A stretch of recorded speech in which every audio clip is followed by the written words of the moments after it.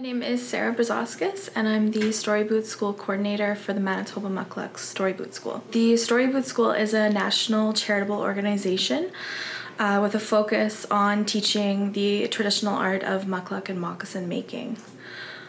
So our program, it actually started in 2013 by the founder of Manitobah Mukluks, Sean McCormick, and it was his way of giving back for these, thousands of year-old designs, the mukluk and moccasin, that specific design of our ancestors. That was his way of giving back to our ancestors, thinking, what would they want to see happen? And most importantly, I think it's that sharing and that intergenerational sharing of knowledge and kind of our history. Part of our focus in teaching this program, the mukluk and moccasin making, is we're really hoping to see this kind of spark the next generation of great Indigenous artists. And we very intentionally choose not to call mukluk and moccasin making a craft or crafters because it kind of has this connotation that it's something anyone can do at home with, say, popsicle sticks or something like that. So it really is an art form, and we really want to bring it into the forefront as something that is, a fine art and something that you pay good money for, and that is really highly regarded in our not only Indigenous culture, but within our country. So some of the ways that we measure our success are, an annual and quarterly review of grad surveys.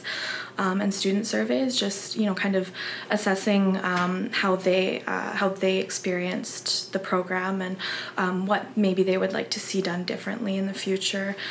We also review our KPIs and metrics, and just like to see how we've grown. So we're really happy to say that we were able to pay our instructors $50,000 last year, and this is something that kind of grows with each year as we're able to expand our programming and our reach. So we've also seen over 2,000 students graduate the Storyboot School, so which is really, really amazing, something that we're really proud of.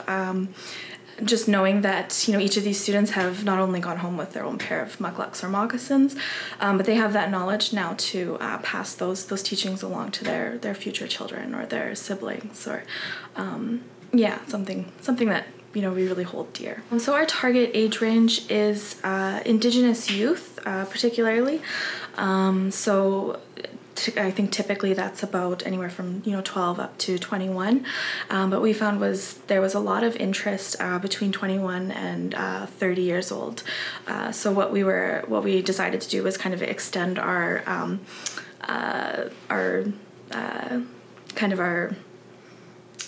definition of Indigenous youth up to 30 years old.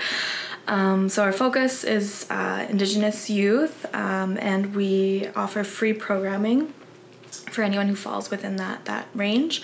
But actually within the last year, we also opened up our programming to include general admission, so non-Indigenous participants, non-youth participants, but we always reserve half of our seats for Indigenous youth, and because that is still our primary target, and our goal is to reach these youth and kind of help form and spark that creativity.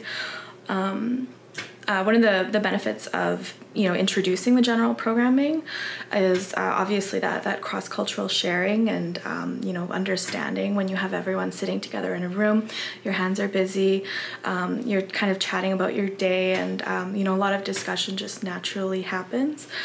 And then obviously it's also that economic generator for our Indigenous instructors as well. So we're still reaching the same amount, if not more, of Indigenous youth with our programming, but we're also able to double the amount of classes that we hold, which increases the amount of teaching opportunities for our instructors.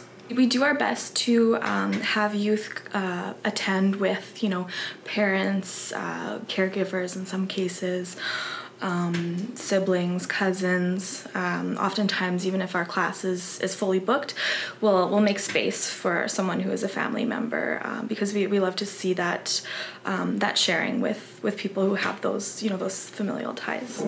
I think we've really seen firsthand the impact of our efforts in a lot of the faces that are just filled with pride and just absolutely beaming, not realizing that they were able to actually from start to finish create something that they're able to wear, and is so closely connected to our roots and our history as Indigenous people.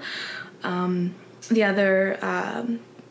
other piece is that our programming has grown substantially within the last 6 years, where we are now we're a national program. We hold classes throughout the year here in Winnipeg at the Manitobah Mukluks headquarters, as well as the year-round at the Bata Shoe Museum in Toronto.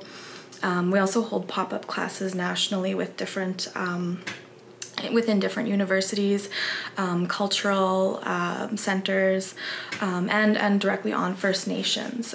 So we've actually been able to visit several First Nations here in Manitoba, and with the hopes of continuing to expand that just across Canada.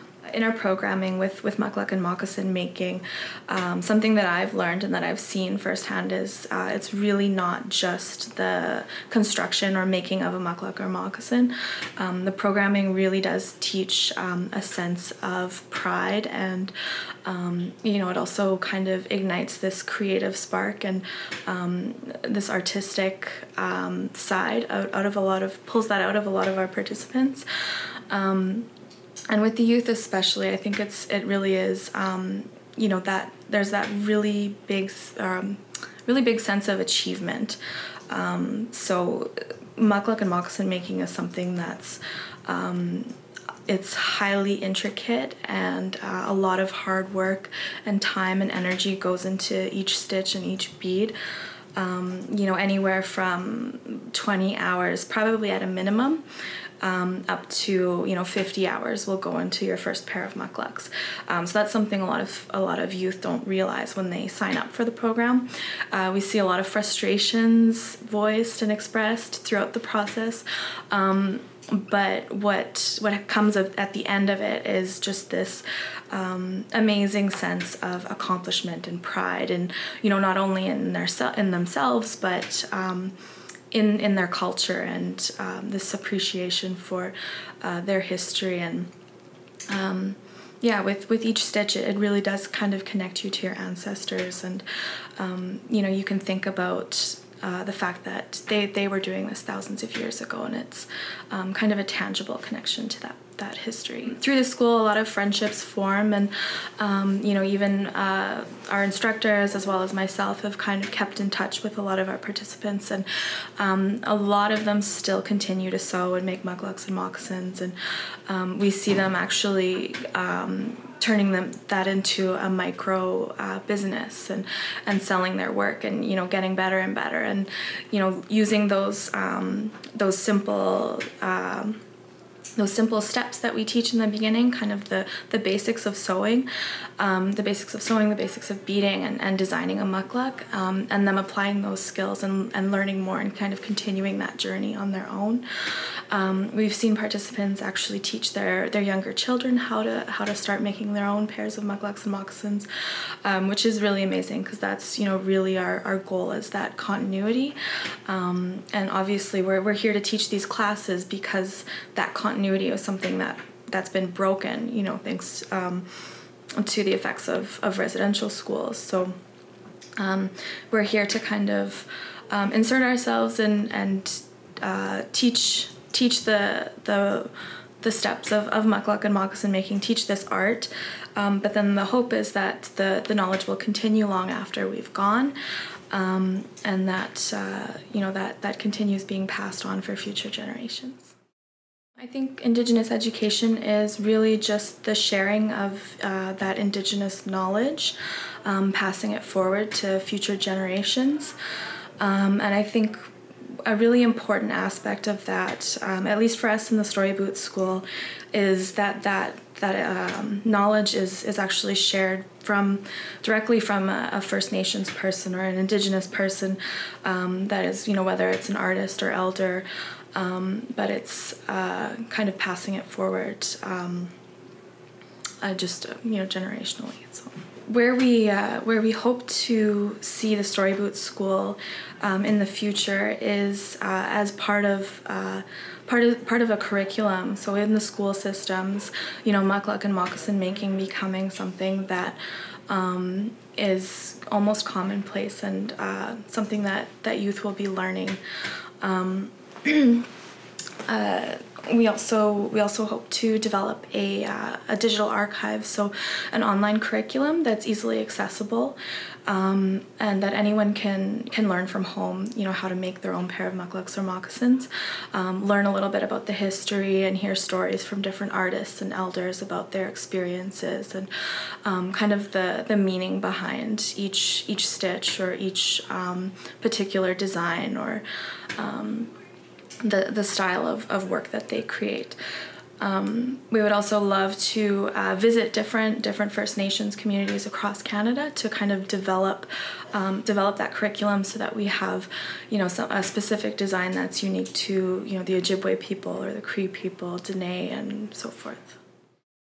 I think our vision, I think that we would like to see Indigenous education become something that's a lot more commonplace and, is a bigger part of the school curriculums in general.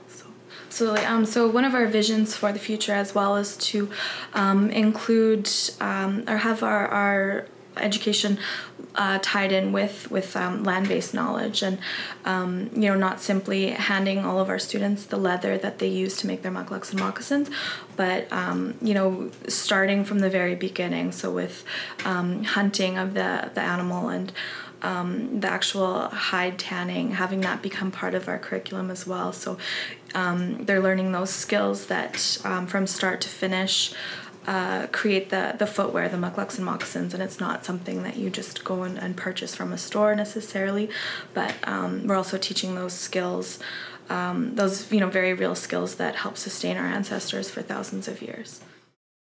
So I think the resources that our program would benefit from are the knowledge, the stories that are shared with us from different Indigenous artists and elders, representing a number of different nations. So we would like to sit down with, people that are of, Métis, Ojibwe, Cree, Dene descent, and many others, and learn from them what their construction techniques for mukluks and moccasins are, the history behind that, the stories that come with it, and record and take down all of this information and develop it into our curriculum for future classes so that they're specific to different nations.